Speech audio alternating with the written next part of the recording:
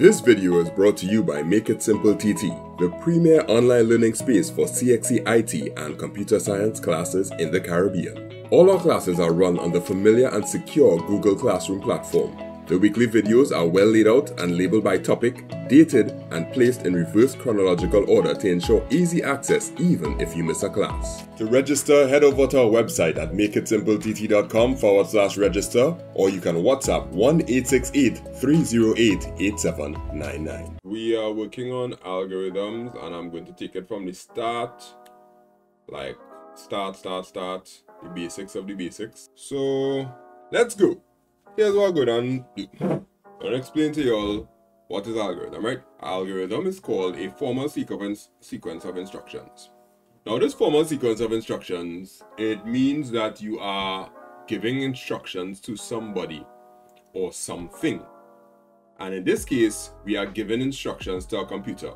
So before we even go into algorithms, I have to explain to you a basic concept that real people don't really grasp, right? So let me get this basic concept for y'all so that you can understand what I'm trying to say. So algorithm is a set of instructions that solves a problem. The problem is there are problems in the world and we need computers to solve them. In order for the computers to solve the problem, we have to tell them what to do. Now, here's where you have to start off understanding. You have to understand that the computer is the middleman in this whole thing. So this is our computer here. So this is the computer, and this is, in my view, called the dumb machine. As much as you want to talk about computers being smart and AI and technology and all that kind of cool stuff, a computer is a dumb machine. And literally what the computer is going to do is the computer is going to follow instructions.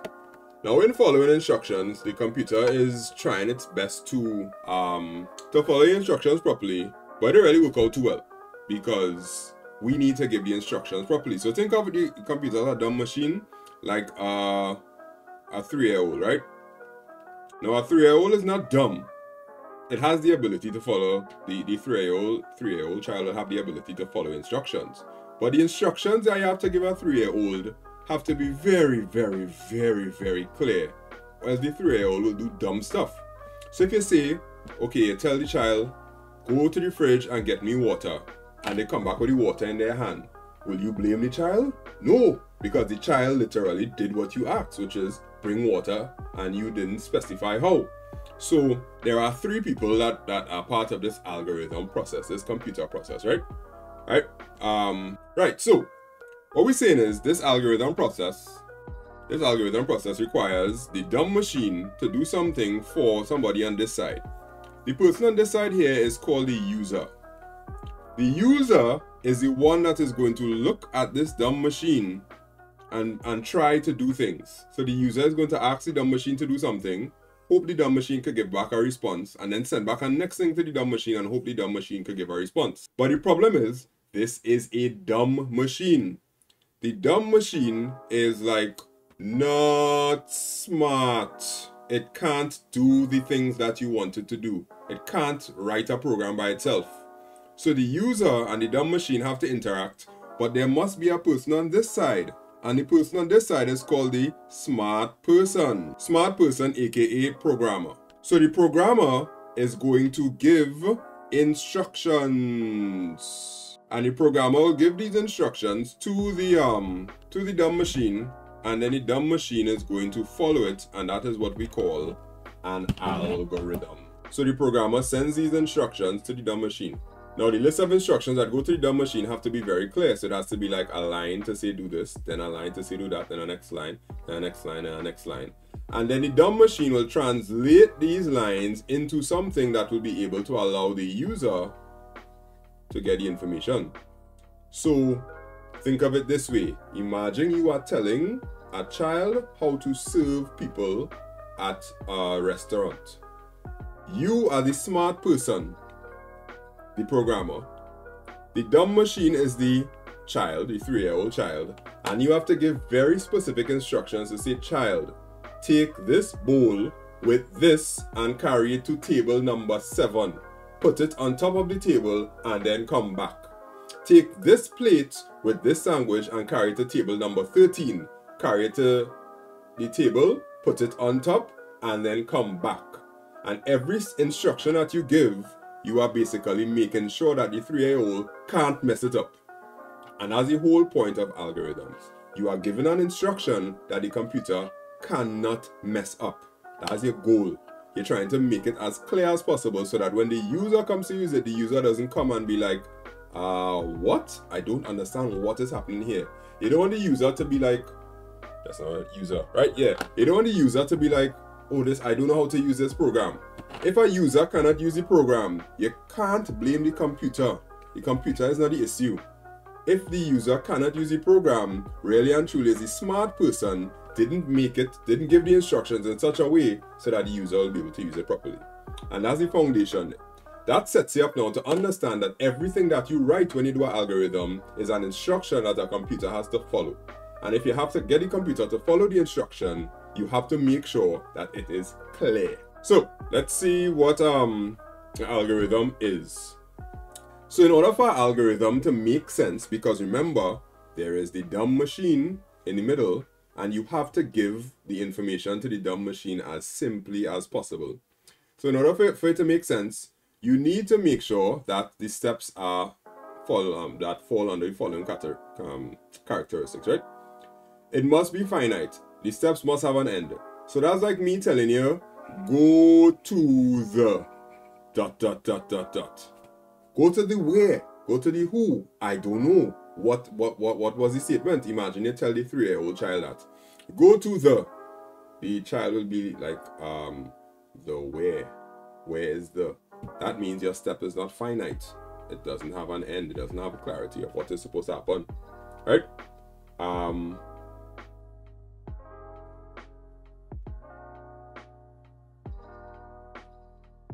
The next thing would be precise. The steps must be precise. Exactly what you want to be done should be said.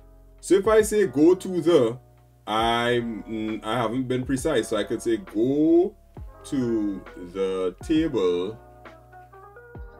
number 17. That now will clearly say what table you're going to and what number the table is. So that's very precise. So that is an instruction that it must make sense. So you are speaking to the dumb machine, and you have to tell the dumb machine exactly what to do. Next one is unambiguous. No unnecessary information should be missing. So unambiguous, if I say go to table 17 and put the plate on the table, that now takes away the ambiguity, meaning it must be unambiguous. Unambiguous is basically saying, I want to make sure that you can't mess this up, right? The whole goal is, if I give you the instructions, computer, you're not supposed to mess it up, right? Let's go again. It must flow. So that's good, it has to flow. If the instructions don't flow and I say, okay, go to table, then get the food, and then put it on table, I have a problem, because I should say, get the food should be first, then I should go to the table, and then I should put it on the table, so it doesn't flow. If it doesn't flow, we have a problem, because the computer will be like, that's not making sense to me. Because remember, imagine you're speaking to a 3-year-old, right? Termination. Termination means that the steps must terminate somewhere, meaning there must be an end. So if I say, get the food, go to the table, put it on the table, there must be a final thing that says, come back here, right? That is going to clearly say, all right, we are terminating right here, come back here. And then the last thing an algorithm must have, it must have an output. If there isn't an output, or there isn't something that could prove that there was an input or process and an output, you didn't really do an algorithm. You just did, I don't know, you did something. So always remember, you are the smart person, aka the programmer. You are giving instructions to a dumb machine, which is likened to a 3-year-old, and the user is the person that's interacting with this 3-year-old, but you have to make sure that the 3-year-old is able to follow your instructions perfectly. Therefore, you must make them as clear, as finite, as precise, as unambiguous, and have a proper flow. It terminates, and there must be an output. And that's the concept of an algorithm. That's why you actually write the list of instructions. How do algorithms come about? Now remember, when you are writing an algorithm, you are speaking to a computer.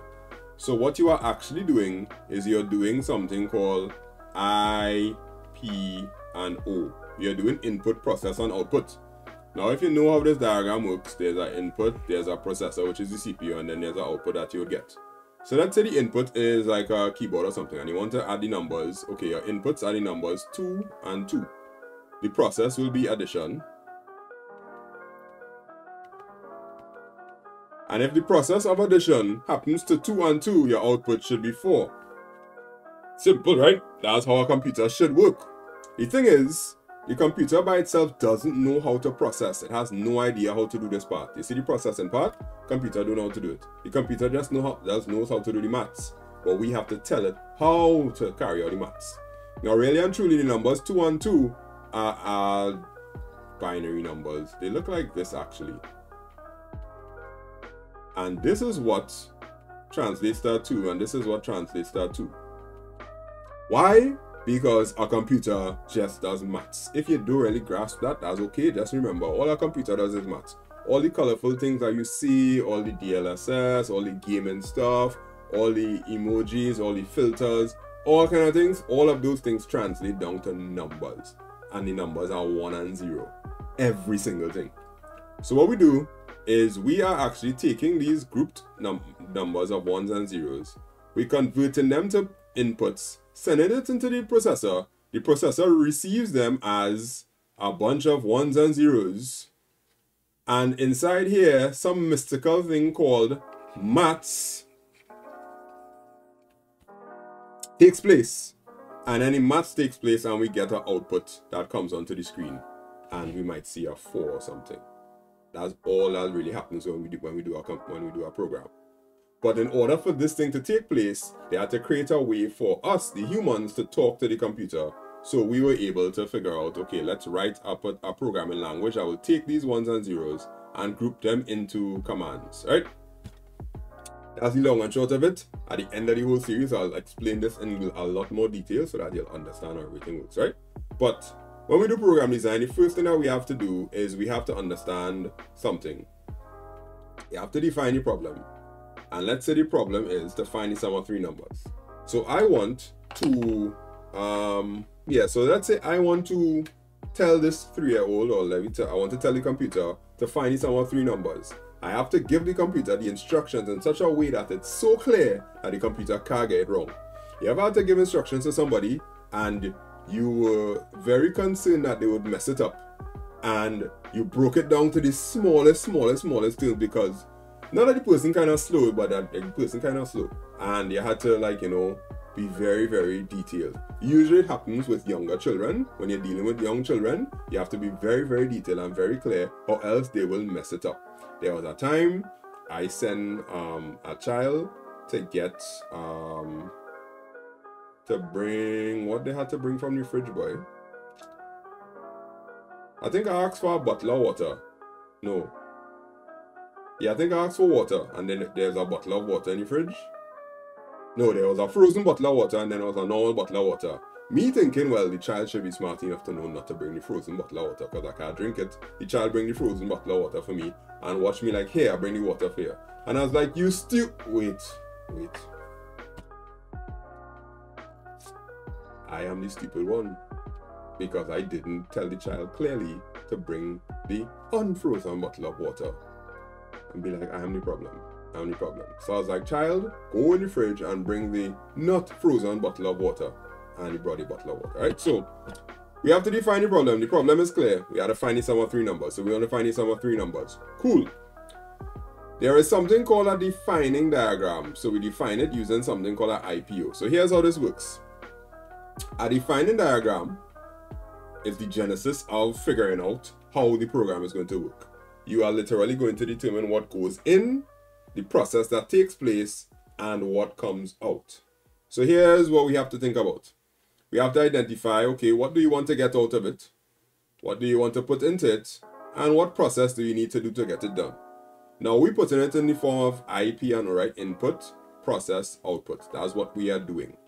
But I purposefully put it like this because everybody knows what they want to get out of something, but nobody knows how to do it, aka the process. It's like your life, you know what you want to get out of life. You want to be successful, you want to be this, you want to be that, you want to, like, do all these cool stuff. But you really don't know the process that you have to go through, and you don't even know what you have to input into it. This video is brought to you by makeITsimpleTT. In every CSEC IT class, assignments are given on a weekly basis covering the topic that was taught in the class. The assignments are original questions and test the entire syllabus and model the style of questions that come in past papers. Monthly reports are also sent to parents and guardians showing the progress of students. To register, head over to our website at makeITsimpleTT.com/register, or you can WhatsApp 1-868-308-8799. Like to become to have one of them bodies that those Instagram models have. Oh, that's a bad example because they do plastic surgery. Alright. Scratch that. Anybody that watching this and you are an Instagram model and you did plastic surgery, I'm sorry. That's all I needed. That's all I needed for him to do that. And it became personal with me. Forgive me. I'm good, right? So the output that you want, you would need to know what you need to put in and any process that you have to go through. AKA, like, you want to be successful, you have to put in hard work, you have to put in this and whatnot, and the process you have to go through is this. You want to get a 1 in IT, you watch my channel, yada, yada, yada. Right, good. So here's how our IPO diagram will look like. Let's say I want to find the sum of 3 numbers. I want to find the sum of 3 numbers. The numbers are A, B, and C. You might ask yourself, why in the world are the numbers A, B, and C? Because if I want to find the sum of 3 numbers, I could just basically put in the numbers 3, 9, and 6. Cool, no problem. You could do that. But remember, this is finding the sum of the numbers 3, 9, and 6. That's for you to do. Remember, you are the smart person. You are the smart person. You could find the sum of 3, 9, and 6 if you want to know. That's okay. You could do that anytime.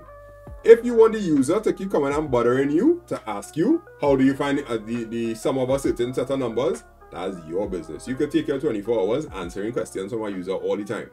But instead of the user bothering you all the time, we can create a program and give a set of instructions to a computer and let the computer do the calculation for us, so the user will ask the computer.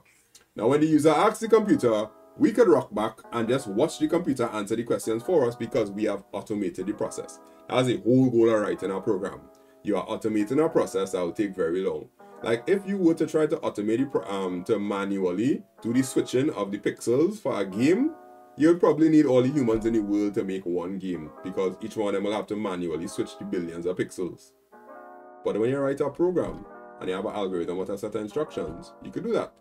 So that now gives us the issue of, okay, if we don't want to just find 3, 9, and 6, or 2, 4, and 8, or whatever, we want to be able to find the sum of any 3 numbers.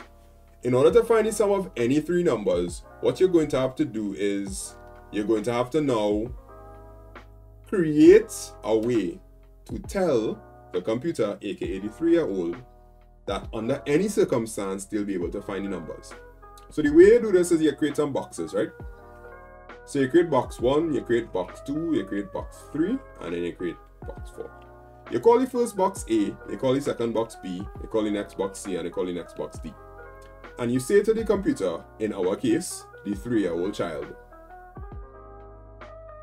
open the box and see what number the person has put in. So when we say input A, B, and C, we are asking the user, which is the person who using your program, to put in the numbers. We not put any numbers for ourselves because we are the programmer. Because we are the programmer, we are giving instructions to a computer on how to do this. So we tell the computer, here's what, create a box A, B, and C and ask the user to put in the numbers for you. let's say in this case the user put in 3, 9, and 6. So we'll end up getting, in A, they'll put in a 3. In B, they'll put in a 9. And in C, they'll put in a 6. Cool. We dealt with the input part there, right? Those are the inputs that you need to find the sum of 3 numbers, because you are defining how this thing is going to work. The second thing now is you have to tell the computer how to process it, aka how to do the maths. Because all our computer does is maths. So you are making the computer classify the things as A, B, and C. Now later on I'll tell you that this is called variables, right? But just allow me for now, right? So in the computer's mind, the processing now is look inside A and see what you find. Inside A we have a 3. Okay, cool. Look inside B and see what you find. Inside B we have a 9. Look inside C and see what you find. We have a 6. But remember, the person that put in the 3, 9, and 6 is not you, because you are the smart person. You are higher than just the numbers. You are worth more than the numbers. You are, just now, Yes, you are the person that is above all of this, because you control how the computer actually works. And by controlling how the computer actually works, you are saying, computer, this is how you do it, and I'm telling you how to do it, and no questions asked, the computer will follow your instructions. So you create the A, the B, and the C, and you say, alright, cool, we create the A, the B, and the C. And then the computer will know whatever is inside A, B, and C, it will follow your rules and add them up. So 9 plus 6 is 15 and 3 is 18. Yeah. So D now will become 18. And then you say, computer, whatever is inside D, I want you to output that, and it'll be like, in D there is a 18. And that is the basis of algorithms. You have to know what is going in, what is the process that you're trying to do, and what you expect to get out. But you are telling the computer how to do it, not what to do it on.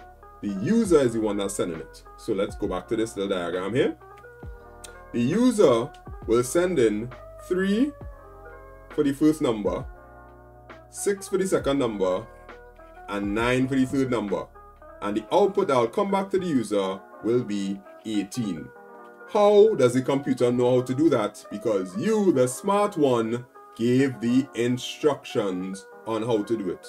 So no matter what happens, if the computer decides, if the person decides, alright, let me run this program again, and instead of putting 3, 9, and 6, they send 2, 4, and 8. Doesn't matter, the computer is smart enough, because it's going to follow your instructions and say, okay, what is A now? A is 2, B is 4, what else I meant to say, 4, and C is 8. And I'll just add all of them up, and then we'll get the 14, and then the output will be 14. And there you have it. You have solved the problem of finding 3 numbers. Remember, every single program that was ever written, the goal is to solve a problem that more than likely humans can't sit down and solve all the time. Because you're trying to get somebody to do the work for you, and you are getting a computer to do the processing part of it. The user puts in the input and the user gets the output, but the instructions, the whole set of instructions, are done by you. Yeah. Anybody in the chat there have questions? Oh, my neck is itching.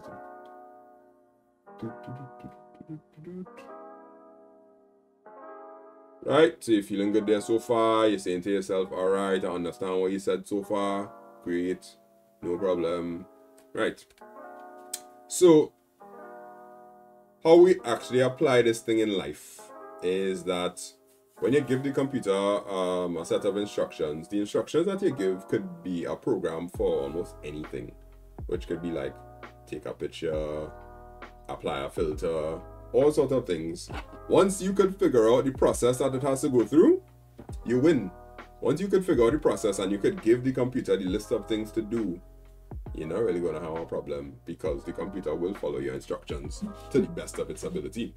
So here's how we will look at this. This here is to calculate the price of something and the VAT. So if somebody inputs the price, whatever the price is, remember, we don't care what the price is, we care about the solution to what the price is, to what the thing is. So to calculate the VAT, I will say in Trinidad and Tobago, VAT is 12.5%, right? I'll multiply 12.5% by the price, because remember, the whole processing thing, it's literally mathematics. Everything comes down to ones and zeros. It's maths, it's logic.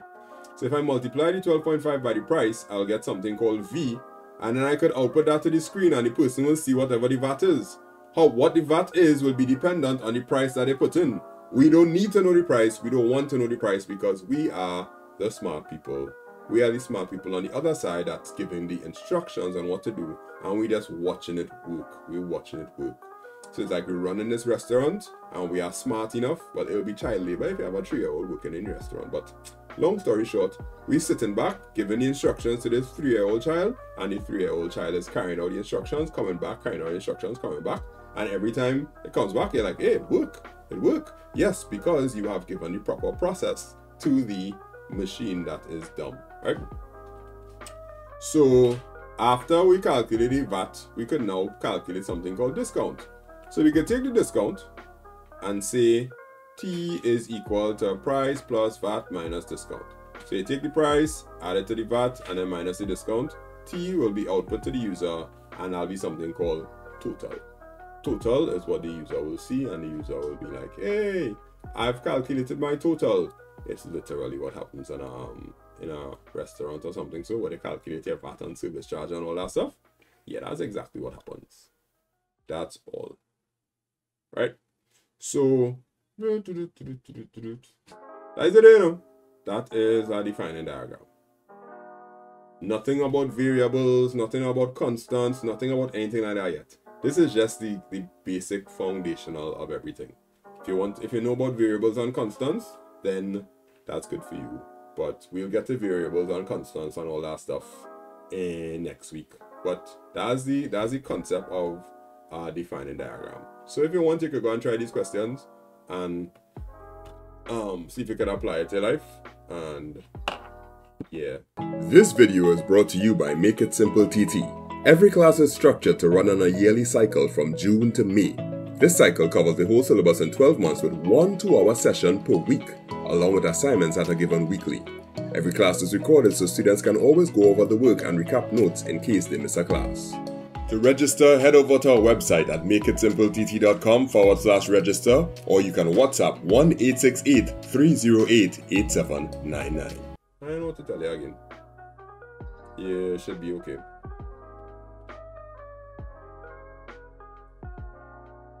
Next week, we will start on representing algorithms, and I'll show you how to represent algorithm from start to finish. But that'll define diagrams. Actually, let me do the answers for you. So you can watch this part here, pause the video, and then do it. So find the average of two numbers. We'll have input, process, output. The input that I'm going to be putting will be the two numbers A and B. Remember, I'm not putting in the actual number because the user is putting in the actual number. I am putting in the instructions for a computer to follow. So the two numbers I'll put in will be A and B. And the average of two numbers, I'll put A, V, E for average, is equal to A plus B divided by 2. Because remember, maths. That's what a computer cares about. Maths and logic. And then the output will be average. If you got that correct, well, you could put a comment in the chat. In the chat, you could mention it in the comments that you got it correct. For those of you watching after the fact. Yeah. Then next one, find the average time it takes you to get through traffic. If there are 4 obstacles, create your own obstacles. Well, let's see. The average time to get through traffic, if there are 4 obstacles. So we'll put obstacle 1, obstacle 1, obstacle 2, obstacle 3, and obstacle 4. Those are 4 obstacles. To find the average time it takes me to get through traffic, I will say average is equal to obstacle 1 plus obstacle 2 plus obstacle 3 plus obstacle 4 divided by 4, because it's max, average. Add all the things up and divide it by the amount I have. And then the output will be AVE, average. That'll be the second one.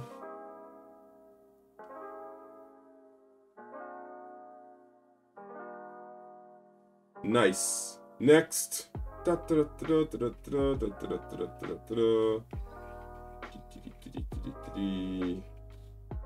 Next one is number 3. Get the area of a square given the length and the width. Well, kind of weird to get the area of a square given the length and the width, but that's okay, right? We know for sure that you're going to get L and we're going to get W. That's the inputs. Do we know what L and W is? No, we do not know. Do we care what L and W is? No, we do not care. All we are doing is we want to give the instructions to the computer that says no matter what happens, if they give you length and width, then calculate it, right?